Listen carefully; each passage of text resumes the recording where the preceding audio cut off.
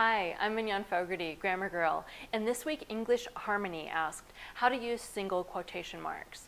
Well, in the United States we use double quotation marks to enclose a quotation, something someone said. And then if you have to quote something inside that first quotation, then you use single quotation marks to enclose that second nested quotation. Here's an example. We could write, she asked, "Did Bob tell one of his funny jokes again?"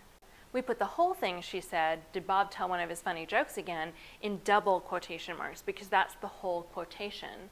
And then we can put funny in single quotation marks because it's something called scare quotes or sneer quotes. You can also put a word in quotation marks to show that you don't mean the actual meaning of the word. So if you put funny in quotes, it's called a scare quote or a sneer quote, and it means she didn't think Bob's joke was funny. So that's one way to use quotation marks, sneer quotes, to show you don't mean what you say. And then if you put that inside another quotation, you use single quotation marks instead of double quotation marks. So she asked, "Did Bob tell one of his funny jokes again?" So that's the most common way to use single quotation marks inside another quotation. And I hear it's done differently in Britain, so this is just for American English. If you have a question you'd like me to answer in a future video, leave it in the comments below. Thanks a lot.